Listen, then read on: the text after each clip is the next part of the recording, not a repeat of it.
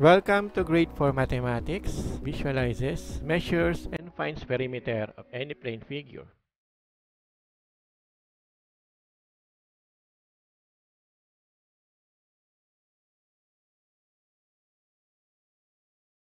This lesson will help you master the following skills.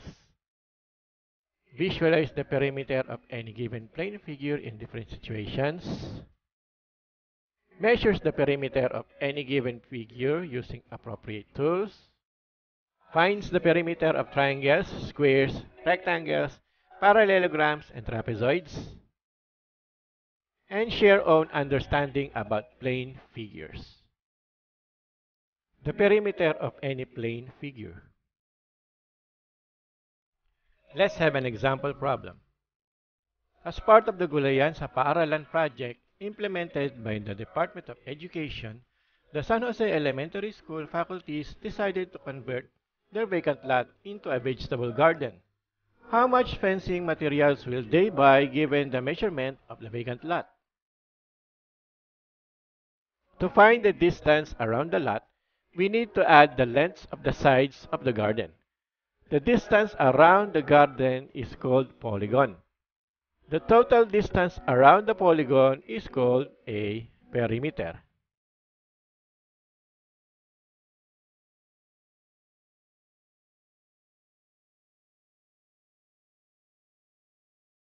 To determine the perimeter, find the sum of the lengths of the side. We have perimeter is equal to S plus S plus S plus S. S is the measurement of the sides. So perimeter is equal to 13 meters plus 8 meters plus 15 meters plus 8 meters. So the perimeter is equal to 44 meters. Thus, the San Jose Elementary School faculties need to buy 44 meters of fencing materials. How can we identify the irregular and regular plane figure? The example above, or trapezoid, is considered as irregular plane figure or irregular polygon.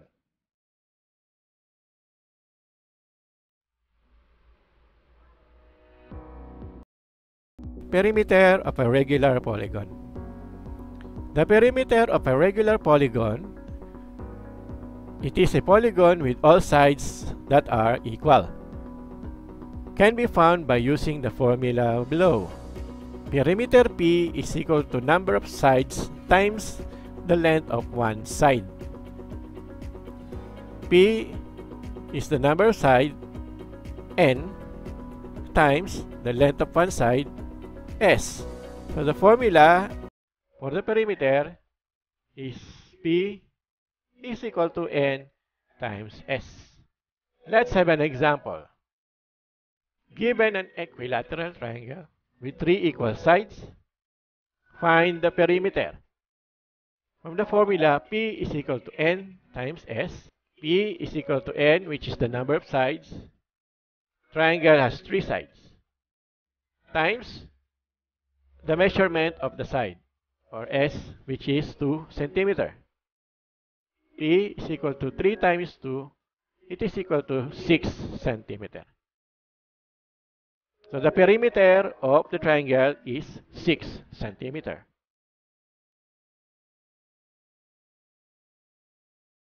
Some polygons, like a rectangle and parallelogram, have 2 equal opposite sides. Their perimeter can be found by adding 2 times the length and 2 times the width, or its perimeter equals twice the sum of length and width.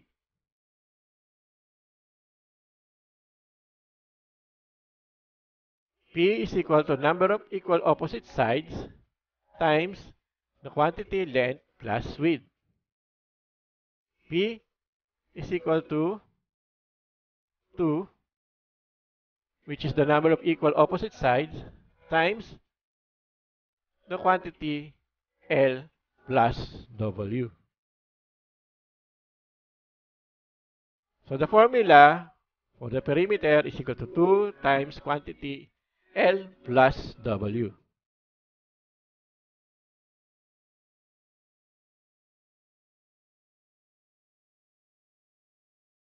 Let's have an example. Given a rectangle with the following dimensions.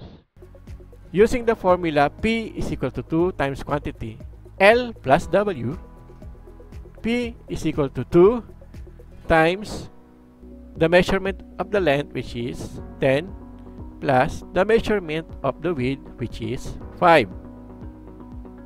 P is equal to 2 times 15. P is equal to 30 centimeters.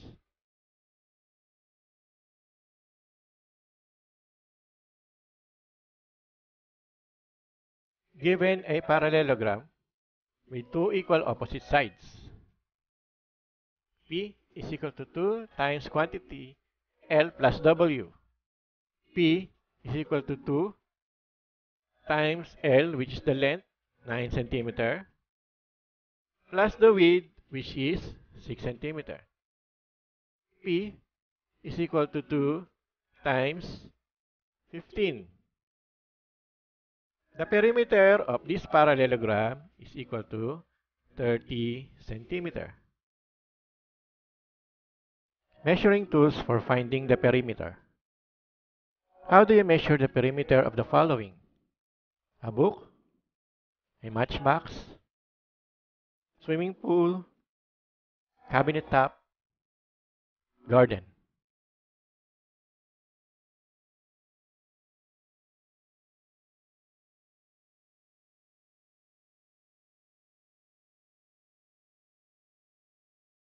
For smaller objects like a book, matchbox, or cabinet, you can use a ruler or a tape measure.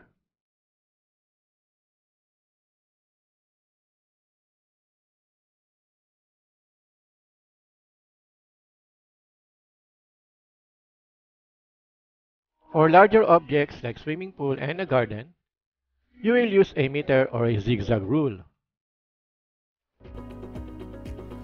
Remember, the examples of plane figures are triangle, square, rectangle, parallelogram, and trapezoid. Any plane figures are also called polygons. A polygon is a simple closed figure made up of line segments that meet but do not cross. There are two types of polygon: regular polygon, a polygon with all sides are equal, and irregular polygon, a polygon with either two equal opposite sides or unequal sides. The examples of regular polygon are equilateral triangle and square. The examples of irregular polygon are rectangle and trapezoid. Parallelogram can be considered either regular or irregular polygon. Perimeter is the distance around a polygon. To find the perimeter of an irregular polygon, add the measures of the sides. Perimeter is expressed in the same units of measure as in length and width. To find the perimeter of a regular polygon, just find the product of the number of sides and the measure of one side.